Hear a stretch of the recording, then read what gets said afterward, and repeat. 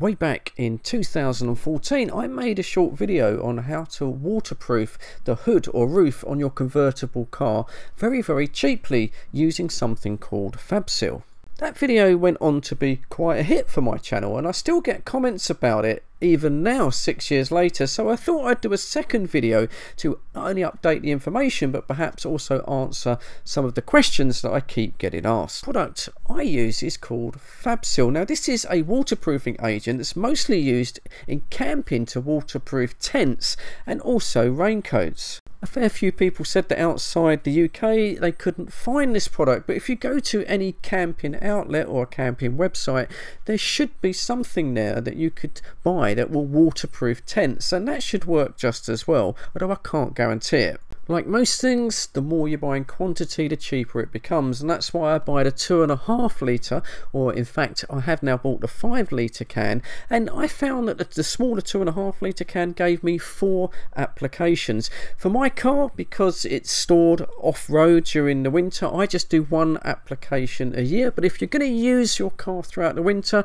I would consider doing this twice and doing 2 separate coats on the roof each time. Another thing that I have found over time, although this product is clear, it doesn't stain the roof in any way, my roof has become darker every time that I use it, and some brown stains that were on the roof before have completely now disappeared, so it certainly does improve the appearance of the roof.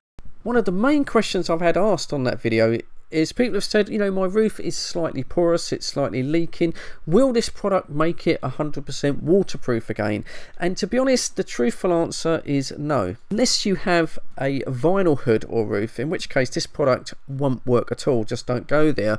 A canvas roof is designed to let the top layer soak in water, and beneath that you have a hopefully completely 100% watertight membrane which stops the water getting into the car. As you can see in this clip, which is a thunderstorm that I took a couple of weeks ago, once you've coated your roof in FabSeal, it certainly will help to bead water. It will help repel the water away from the fabric. But after about 10 minutes of torrential rain, it will soak into the fabric. So what's the product doing? Well, what it's doing is it's stopping the fabric retaining the water. What happens in a canvas hood or roof is that over time the fabric becomes quite porous, the fabric retains the water, and that's when you can get that horrible green and brown mold that starts to grow in your roof. And you can get products that can remove that, but it's a real ball ache once that starts.